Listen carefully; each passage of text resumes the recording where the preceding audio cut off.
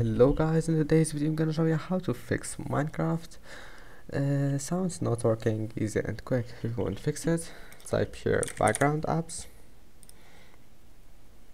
and then just make sure to disable this option, and if you don't want to disable it, just disable Minecraft launcher, and that's it. After that, type here run and then type here %updata%, and here we'll find Minecraft launcher.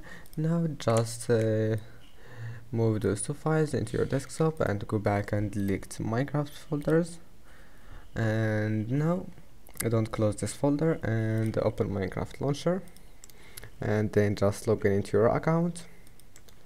And now once you're here, just go back to this folder and replace the two folders again to Minecraft folder, and that's it. Then your problem must be fixed. Don't forget to like and don't forget to subscribe, and see you in the next video.